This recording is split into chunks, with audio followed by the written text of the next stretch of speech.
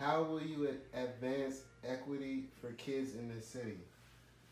Well, advancing equity for children in our city is not a singular, right? It's equity for our families in this community. A child is only going to thrive, and as well as the parents are suited to provide for them. The main goal is that the outcome for our children has to be one where we're preparing them to compete for employment opportunities, career advancement, and a healthy lifestyle here in Silicon Valley. So how do we do that, right?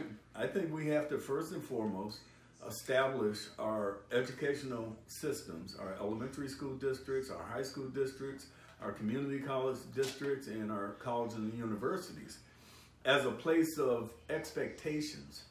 We expect our kids to go to school, right, and to learn. We want our kids to go to school and be prepared to compete in the classroom. Also, on the other side, we want to make sure our kids are healthy coming into school, that they're well fed, and that food is not an issue for them or distracts them from focusing in the classroom. We want our kids to come to school with some of the basic principles of please and thank you, right? Behavioral skill sets that allows them to focus in the classroom and not have to spend a lot of time disrupting classrooms. The kids in our communities have to make a commitment, I believe, towards education and to see education as a pathway towards their future. Now, that value has to begin in the home.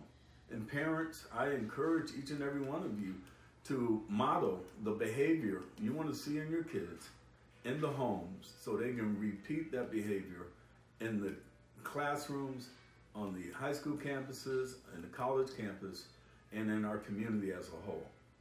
We certainly want our kids to thrive, but thriving has to be a goal. It can't just be an expectation that's spoken. Right? We have to equip our sons and daughters in a way that parents know that they are on board, parents know that their children are competing, and parents know that their children have an opportunity at a great outcome. Okay, thank you. What is your vision for our city, and how will you commit to our more vulnerable residents? Our more vulnerable residents, don't like that term. I think that we all have a level of vulnerability here in East Palo Alto and being a part of Silicon Valley. There's many economic factors outside of our sphere of influence here in East Palo Alto that we don't have control over. I mean, the business community, the engine is thriving. There's great companies here within our 30-mile radius of us that are really dictating the culture of the world. You have the Googles, Facebook, Stanford University, Intel, Apple, San Francisco, San Jose, are all within this 30-mile reach of us. So my vision is to be a part of that, right? And to make sure that we are no longer skipped over, that we are a community that has some direct correlation to the activities of Silicon Valley, i.e. that our economic development strategy is intentionally designed to create tax revenue for our community. We have 70 acres of land scheduled for development in this community. We have to get some tax revenue generating businesses in this community. We need a shovel in the ground. We need cranes in the sky.